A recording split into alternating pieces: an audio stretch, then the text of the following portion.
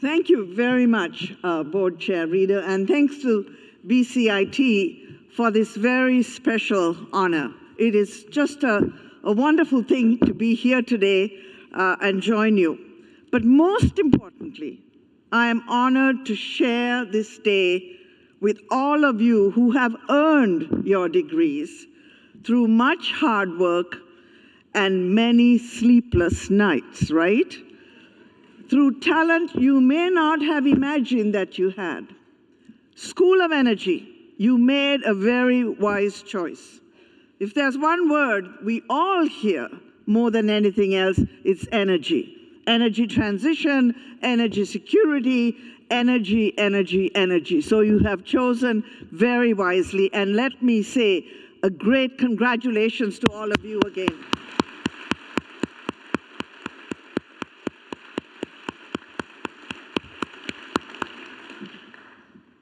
Graduates, the young ones in the crowd, you have no idea how relieved your parents are today. This would be a good time to ask for money. Speaking at Convocation is daunting.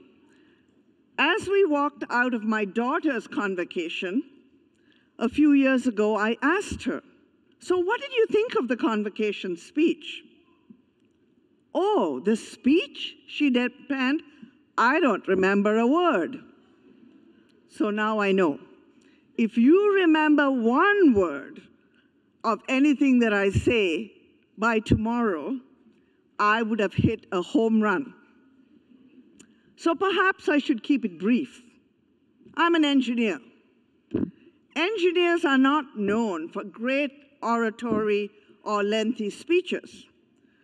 When Orville and Wilbur Wright, pioneers of the first flying machine, were invited to dinner to celebrate their success, the host of the evening invited Orville to say a few words. Orville stood up and said, "Wilbur will speak." Wilbur then took the podium and said, "Orville just did," and sat down. Maybe you'll remember that tomorrow when you're invited to speak. But I'm going to leave with you one message.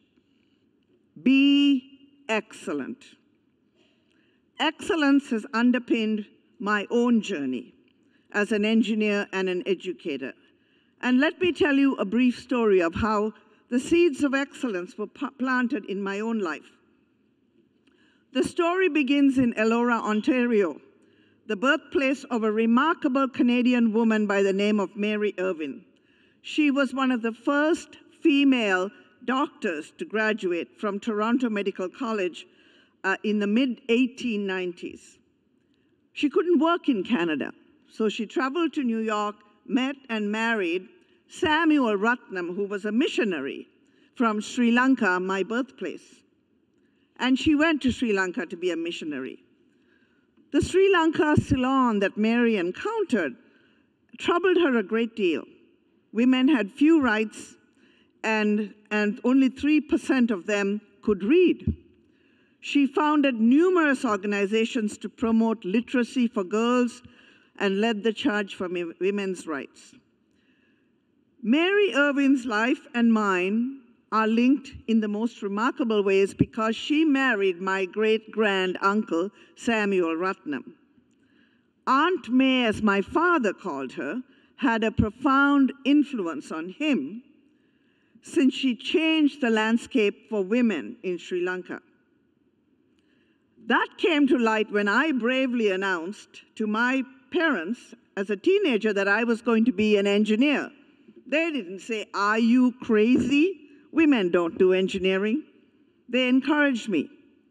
So looking back, my sense of excellence has been shaped by the lives of individuals such as Mary Ratnam.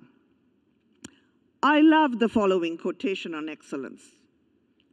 "Excellence can be attained if you risk more than others think is safe, care more than others think is wise, dream more than others think is practical, and expect more than others think is possible." In choosing a career in mechanical engineering, I certainly took a risk. There were no girls in my class, but plenty of dates. It was risky to change fields and move into metallurgical engineering, but I so enjoyed the time I had studying materials. Taking risks is fundamental to achieving excellence. Without it, you cannot push boundaries. I think of Elsie McGill, the first Canadian female electrical engineer. She contracted polio and faced the prospect of spending her life in a wheelchair. She was not to be deterred. She threw herself into aeronautical engineering and helped Canada become a global leader in aircraft manufacturing during World War II. She was dubbed the Queen of the Hurricanes because of her contribution to the Hawker Hurricane aircraft. So the second path to excellence is to care more than others think is wise. I learned this firsthand from my father, who was a ear, nose, and throat surgeon who toiled away in a third world country caring for tens of thousands of extremely poor patients. When I was growing up, he discovered a mechanism that linked to migraine, responsible for debilitating headaches, and he devised a minor operation to help cure migraine.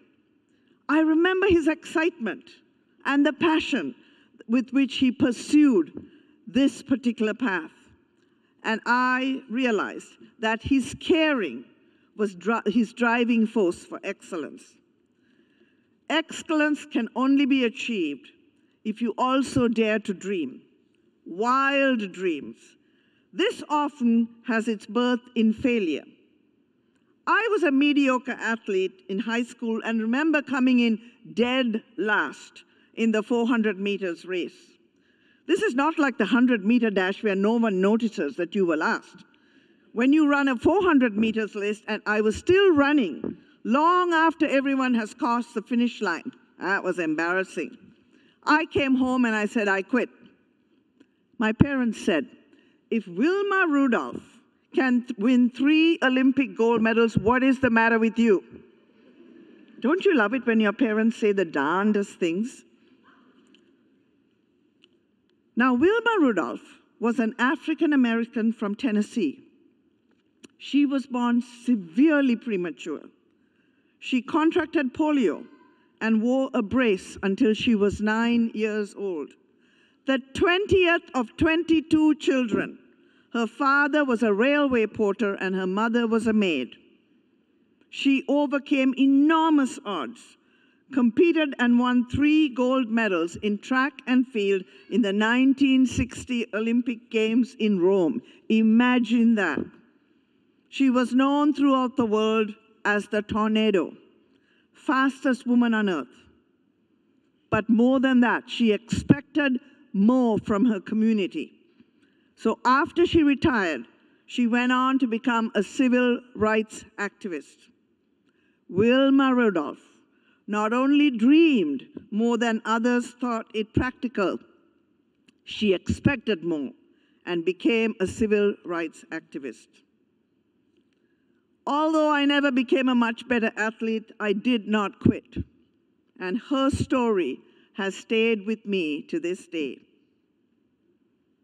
Graduates, as you leave today, reflect on these high principles. Above all, risk more, care more, dream more, and expect more, and your reward will be extraordinary. Excellence that changes the world. Congratulations to all of you.